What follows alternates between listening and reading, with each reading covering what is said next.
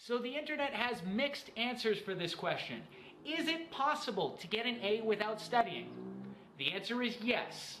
How do I know? Because I'm going to give you 6 ways that you can get an A without studying right now. Okay, this is a video response to almost all of the other videos in this category, how to get an A without studying. Take a look. The 2 top videos are by girls who have millions of views on their video.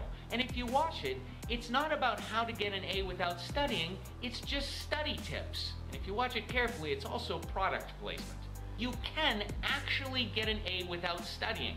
Let me clarify for a minute. They're not the best ways to get an A on a test, but who cares if you can get an A in your college course? That's the result you're looking for in the long run, isn't it? Okay, so the first way is controversial. The first way is to cheat your way through the entire semester. I do not recommend it, I do not promote it, but that doesn't mean that every single day people aren't cheating in college. If you're cheating your way through an entire semester's worth of class, you're going to have a lot bigger problems later on down the line when you start taking more advanced courses. The second way is what I call being a grade point average accountant, and it works best for classes where you just have one big exam at the end. Go online and determine what your grade is, and then factor in how much the final exam weighs. Once you do that, you can figure out what the minimum grade is you need to still get an A in the class. Even if you go into the test cold without studying, chances are you'll probably pull somewhere between a 20 and 50% grade. And if you can afford to do that with all of the other grades you've gotten throughout the semester, then you don't need to study. The third way is to choose the right course. There are so many courses out there, usually the electives, where they don't test you. There are no exams. Things like archery, bowling, ceramics, theater, capoeira, painting, poetry, drawing, glass blowing. And if you don't ever have an exam, you don't need to really study for these things. How do you even study for archery? The fourth way requires 2 things. The first is you have to find a professor who has a policy that says if you've got an A at the end of the semester, you don't need to take the final exam. The second thing is you need to have done very well in a subject in high school. Put those things together and you've got a course where you already know a lot of the content and really don't have to study, and at the end of the course, you can probably get an A, and because of the professor's policy, you will never have to open a book to study for your final exam. The fifth way is a way that I don't recommend because it costs a lot of extra tuition dollars and is just a time waster.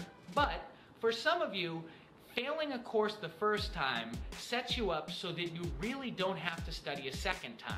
Especially if you got 75% of the way through the course and something just fell apart in the end, you're already going to know the information. It's not that you're not studying, you already learned it the first time. The fifth way are for those people who drift their way through the semester and have somehow the natural talent to manage a B without doing any studying at all. But these people will immediately go to the professor after the final exam and plead their case. I had a really difficult time this semester because my grandmother died. No, my other grandmother. No, I only have 2.